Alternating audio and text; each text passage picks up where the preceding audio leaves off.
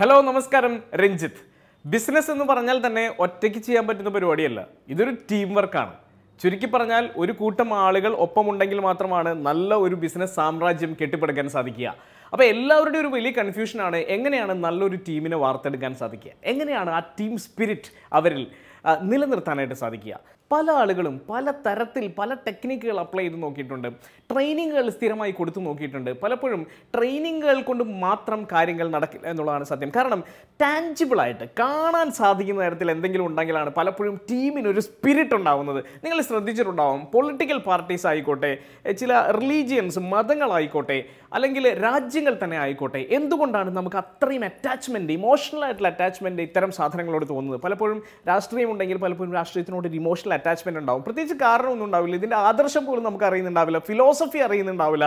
എങ്കിൽ പോലും നമ്മൾ ജനിച്ചു വളർന്ന സിറ്റുവേഷൻസ് നമ്മളെ ചിലപ്പം ആ ഒരു പ്രത്യേക രാഷ്ട്രീയക്കാരനാക്കി മാറ്റിയിട്ടുണ്ടാവും. അതിന് കാരണം അവർ ചില വിഷ്വൽ ആയിട്ടുള്ള സിംബൽസ് ഉപയോഗിക്കുന്നുണ്ട് എന്നുള്ളതാണ്.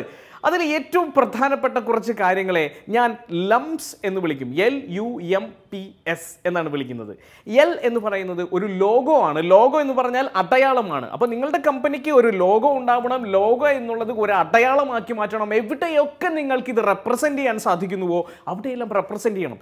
ചുരുക്കി പറഞ്ഞാൽ എന്തിനെയൊക്കെ ബ്രാൻഡ് ചെയ്യാൻ സാധിക്കുന്നുവോ അതിലൊക്കെ നിങ്ങളുടെ ലോഗോ വരണം. അതൊരു പേനയാവട്ടെ, കുടയാവട്ടെ, തൊപ്പിയാവട്ടെ, ബാഗ് ആവട്ടെ, എന്തിലും നിങ്ങളുടെ ലോഗോ നിങ്ങൾക്ക് ഉപയോഗിക്കാൻ സാധിക്കുകയാണെങ്കിൽ അതൊരു വണ്ടർഫുൾ ആയിട്ടുള്ള, എക്സൈറ്റ്മെൻ്റ് ആയിട്ടുള്ള, ടാഞ്ചിബിൾ ആയിട്ടുള്ള ഒരു ഫീലാണ് കൊടുക്കുക.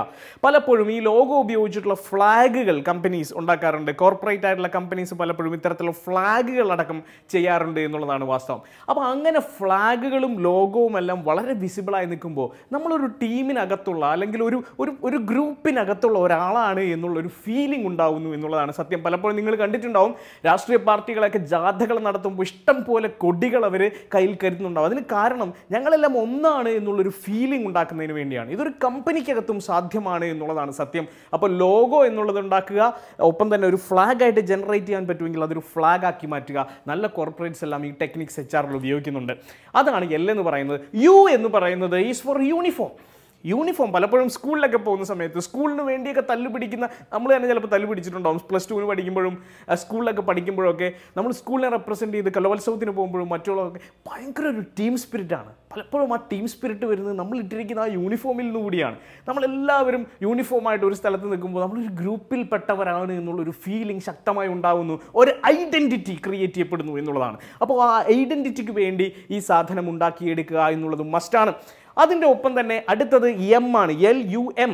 M എന്ന് പറഞ്ഞാൽ കുറച്ച് വ്യത്യസ്തമാണ്. ഇത് മീറ്റിംഗ് റൂംസ് ആണ്. നിങ്ങളൊരു ഓഫീസൊക്കെ എടുക്കുന്ന സമയത്ത് മസ്റ്റായിട്ട് മീറ്റിംഗ് റൂമിന് ഒരു സ്പേസ് കണ്ടെത്തണം. സ്ഥിരമായി മീറ്റിങ്ങുകൾ കൺവീൻ ചെയ്യണം, കണ്ടക്ട് ചെയ്യണം. ആ മീറ്റിംഗ് റൂമിനെ പറ്റുവാണെങ്കിൽ ഒന്ന് ബ്രാൻഡ് ചെയ്തെടുക്കണം. അങ്ങനെയാണെങ്കിൽ സ്ഥിരമായിട്ട് റിവ്യൂസും മീറ്റിംഗ്സും നടക്കുന്ന ഒരു സ്ഥലമായിട്ട് ഇത് മാറും. അങ്ങനെ വരുമ്പോൾ ഈ ടീം സ്പിരിറ്റ് സ്ഥിരമായി കാത്തു സൂക്ഷിക്കാൻ സാധിക്കും. സ്ഥിരമായി ഫിസിക്കലി കാണുന്ന ആളുകൾക്കാണ് ഈ വികാരം കൂടുതലുണ്ടാവുക. അല്ലാതെ പലപ്പോഴും വിർച്വൽ ആണെങ്കിൽ പോലും ഇന്നിപ്പോൾ സാങ്കേതിക വിദ്യയൊക്കെ വളരെയധികം മുന്നോട്ട് പോയി കഴിഞ്ഞു. അതുകൊണ്ട് തന്നെ വേണമെങ്കിൽ വെബിനാറുകൾ കണ്ടക്ട് ചെയ്യാം. എല്ലാവരും അതാത് മീറ്റിംഗ് റൂമുകളിൽ ഇരുന്നുകൊണ്ട് വേണമെങ്കിൽ അത് ചെയ്യാം. തീർച്ചയായിട്ടും മീറ്റിംഗ് റൂമുകൾ അതിനനുസരിച്ച് ഡിസൈൻ ചെയ്താൽ വണ്ടർഫുൾ ആയിട്ടുള്ളൊരു സംഭവമായിട്ട് മാറും. ലംസിൽ LUMP ആണ്. P is four pledge. നിങ്ങൾക്കറിയാം, നമ്മളെ ഏറ്റവും അധികം ഉള്ള ഒരു വികാരങ്ങളിൽ ഒന്ന് എന്ന് പറയുന്നത് പാട്രിയോട്ടിസമാണ്. രാജ്യത്തിനോടുള്ള ഭക്തി, ഒരു ആവേശമാണത്.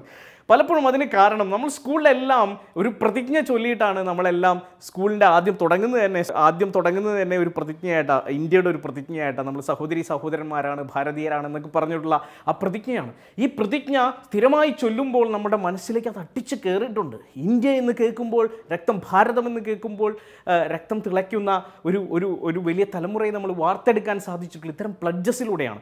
ചുരുക്കി പറഞ്ഞാൽ പ്ലഡ്ജുകൾ ഉണ്ടാവുക എന്നുള്ളത് നമ്മുടെ കമ്പനീസിൻ്റെ വാല്യൂസിനെ കൊണ്ട് ഭംഗിയുള്ളൊരു പ്ലഡ്ജ് ഉണ്ടാക്കുകയും അത് എല്ലാ ദിവസവും ആ നല്ല വാല്യൂസ് ഏറ്റുപറഞ്ഞുകൊണ്ട്, കസ്റ്റമറെ സർവീസ് ചെയ്യാനാണെന്ന് പറഞ്ഞുകൊണ്ട്, അവരെ ഹാപ്പി ആക്കാനാണെന്ന് പറഞ്ഞുകൊണ്ട്, അവരെ സാറ്റിസ്ഫൈ ചെയ്യിപ്പിക്കാനാണെന്നൊക്കെ പറഞ്ഞുകൊണ്ടുള്ള പ്ലഡ്ജുകൾ സ്ഥിരമായി ചൊല്ലിക്കഴിഞ്ഞാൽ ഓട്ടോമാറ്റിക്കലി അത് അവൻ്റെ സബ് കോൺഷ്യസ് മൈൻഡിലേക്ക് പോകും എന്നുള്ളതാണ് സത്യം. അവൻ നന്നായിട്ട് പെരുമാറാനേ സാധിക്കൂ എന്നുള്ളതാണ് സത്യം. അത്തരത്തിലുള്ള പ്ലഡ്ജുകൾ ടീം സ്പിരിറ്റ് കൂട്ടുമെന്നുള്ള കാര്യത്തിൽ ഒരു സംശയവും വേണ്ട. ആൻഡ് ഫൈനലി ലംസിലെ S എന്ന് പറയുന്നത് ഒരു സോങ് ആണ്.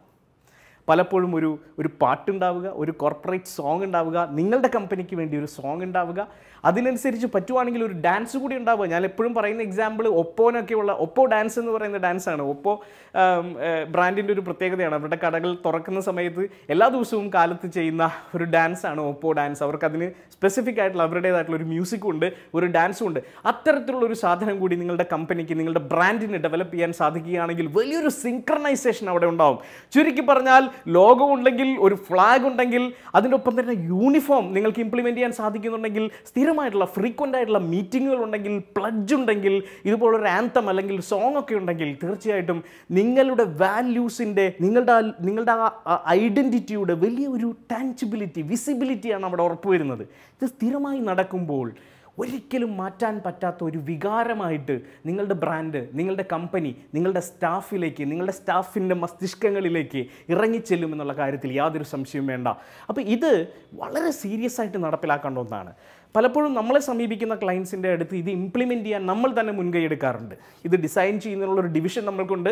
സോങ് ആണെങ്കിൽ പോലും വർക്കൗട്ട് ചെയ്യുന്നതിനുള്ളൊരു ഡിവിഷനൊക്കെ നമ്മൾ സെപ്പറേറ്റ് ആയിട്ട് സെറ്റ് ചെയ്തിട്ടുണ്ട്. ഇതിൽ കോർപ്പറേറ്റ് സോങ്സിൽ തന്നെ സ്പെഷ്യലൈസ് ചെയ്യുന്ന ആളുകളെ കണക്ട് ചെയ്തുകൊണ്ട് നമ്മൾ അതിനൊരു ഡിവിഷൻ ഉണ്ടാക്കിയിട്ടുണ്ട്. നമ്മൾ പല സ്ഥലങ്ങളിലും ഇത് ഇംപ്ലിമെൻറ്റ് ചെയ്ത് വലിയ ആവേശത്തോടു കൂടി ആളുകൾ സ്വീകരിക്കുന്നുമുണ്ട്. തീർച്ചയായിട്ടും ഇനി ടീം സ്പിരിറ്റിനെ കുറിച്ച് ആലോചിക്കുമ്പോൾ ലംസിനെ കുറിച്ച് ആലോചിക്കുക. Thank you. See you again.